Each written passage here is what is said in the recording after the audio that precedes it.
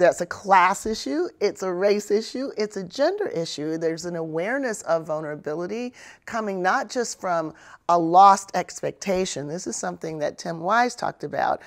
It's not just loss, it's loss against a backdrop of expectation. So he talked about white nationalism having created a set of expectations about what is supposed to happen to me and what is not supposed to happen to me. And when certain things start happening that go against that grain, Luke Harris calls it diminished overrepresentation.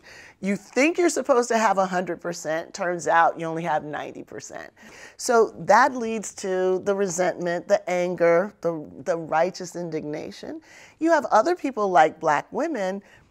The expectation is always forward-looking. It's always, how's my life going to get better? It's not, this wasn't supposed to happen to me. So I think they just came into it with a very different set of expectations that then played out differently in the ballot box. That's the kind of thing that an intersectional analysis brings to the table.